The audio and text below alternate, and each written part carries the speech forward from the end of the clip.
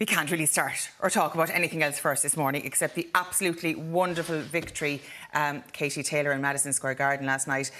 I don't suppose we could actually overestimate the importance of this moment for women's sport and sport in general, really. Oisín.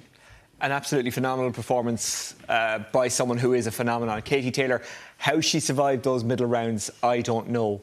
She dug deep. She, in her own words, went into the trenches and somehow came out of it. Towards the end of the fight, I thought if she stays standing, if she gets to the end, that in itself is a victory. And even if she loses the fight, there's still so much to be admired about Katie Taylor and what she has done. Because McCaskill, who she'd fought before, said in the days leading in, she can't handle power. And even though she's never lost a professional fight, the one thing she did look occasionally like she struggled with was fighters with power. But she proved everyone wrong. She handled it, she got through it, and she found a way to win. And it's just typical Katie Taylor to do something unexpected, to dig deep inside and to do what needed to be done. And I don't think there are enough superlatives in the English language to cover what Katie Taylor is and what she's done. Now, Anne-Marie, I suppose when we look at Serrano's record, and what she alluded to there, with the power, she's a powerful puncher, she's a record amount of knockouts, she's been a winner, and she's gone up all the weights and championed every single one of them. But Katie really, all commentators were saying, the longer the fight lasted, the more of a chance Katie would have to win. But the middle rounds were absolutely cruel to watch, the fifth particularly. But in the last couple, she really took it out of the bag. Yeah, and when you talk about Serrano, like, this was the first time in Katie Taylor's career that she went into a fight not as the favourite, as the underdog. And there was a serious amount of pressure on her in terms of that, but also in terms of the gravity of the fight. The first time that a female fight was headlining Madison Square Garden. But she just came out in those opening rounds making an absolute statement. You know, it was kind of, how dare you question me? And she absolutely dominated those opening rounds. And then when she did kind of falter in the middle rounds and Serrano took over, it did look like, I think in the fifth round, it almost looked like it was gone. Yeah. And then she just dug in and it was, how dare you question me, all over again. Like, she just comes every single time with answers, and she's just phenomenal. Like, there's just, like, as Oisín says, there aren't really words to describe what she has done. And like, as we say, she's undisputed now, and hopefully we will get that rematch in Dublin, as she rightly deserves. But yeah, just amazing, like, the career that she's had. On that note, the rematch is on the table between Taylor and Amanda Serrano. At all places, Croke Park. Take a look. Absolutely. We all want to see the best versus the best. And yeah, I mean, absolutely. A rematch would be absolutely phenomenal. And if it was in Dublin, we could sell out Croke Park, I would say 90,000 people. So that would be unbelievable.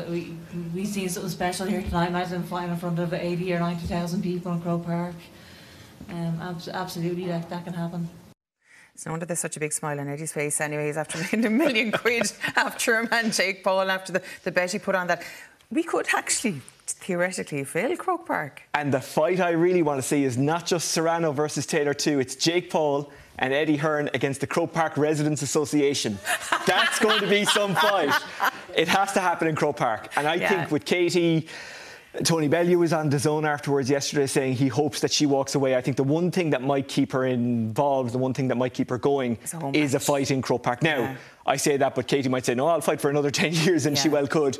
But doesn't she deserve that homecoming in Croke Park, which would also be a great fight? And in fairness to Amanda Serrano, she said, if there's to be a rematch, it makes sense to go to Dublin, so she's up for it. But what I loved about the build-up to this as well, I mean, I'm so sick of the posturing in male boxing and the trash talk and all that sort of stuff. These two fighters, they didn't need to do that. They knew their own worth. They just went on, we got on, well, we respect each other, we're going to give you a good show, and they did. It's probably one of the best boxing matches I've seen in a long time, just purely for skill. Yeah, it was a classy build-up. Both fighters recognised how strong the other one was and the class that they were bringing into the ring. And yeah, they just did their talking in the ring. An absolutely incredible performance from both of them. But that's Katie's career as a whole. Like, she has done everything right. Like, we don't really hear much from her in between fights. You know, she has her head down. She trains in America. We don't hear any controversies. We don't hear trash talk from her. She just does everything right. And when you look back, I think in like 50, 60 years, when people look back on her career, it is kind of possibly the point in women's sport that I think people will look back on, and it was a turning point, and she has just become such a role model that's just insane for young girls, and she's just done everything right. Like, we can't fault her.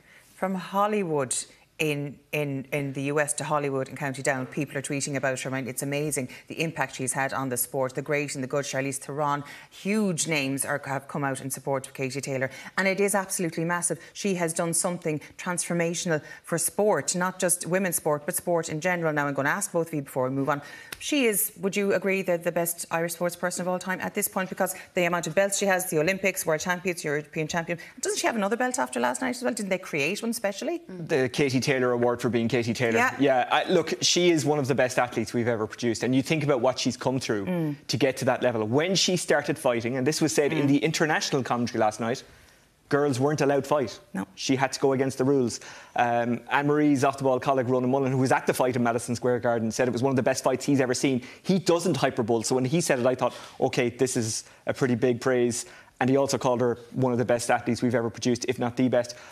You have to look at what she's done and say, Yeah, I saw her described this morning as the most important Irish athlete of a generation, and I think that's accurate, because what she has done, she has transcended women's sport. Every single barrier that was put in front of her, she not only smashed them, she basically ignored them, you know, and like, young girls will look back on this career and think that they can do anything. So I definitely think in terms of importance, she's up there at the very top of the top, and in terms of skill, yeah, she's up there in that top bracket anyways, yeah.